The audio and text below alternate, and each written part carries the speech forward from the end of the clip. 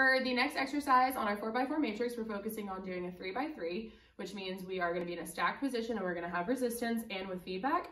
You can do this in clinic against a wall with your patient seated, but I'm going to use the back of this chair. And we're just going to go into side bending and lateral flexion. So make sure that their back is against the chair or the wall, maintaining an erect posture, which gives them feedback because you don't want them to come forward and do it, creating like abnormal strain on the spine. So very tall and have them working